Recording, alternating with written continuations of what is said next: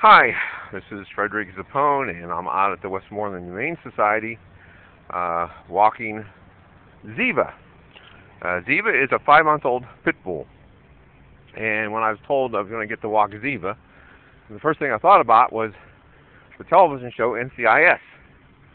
NCIS, of course, has a character on there named Ziva, who is a Mossad, belongs to the Mossad in Israel, and she came to America. But anyhow, she's beautiful, and she has killer instinct. So when they told me that I was walking Ziva, a dog, not Ziva the person, I immediately thought, but the dog is beautiful and has killer instincts. And little did I know it was all, come here, Ziva, look, Ziva, hey, look here, whoop, whoop, whoop, stay here.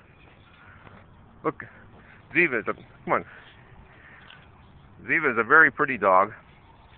Come on, Ziva, let's look at the camera. Can you look at the camera? Say hello to the camera. Say hello to everybody out there. Anyhow, Ziva is up for adoption. And if you'd like to adopt her, and you know where the Westmoreland County Humane Society is located, in Pennsylvania, come on over and see Ziva.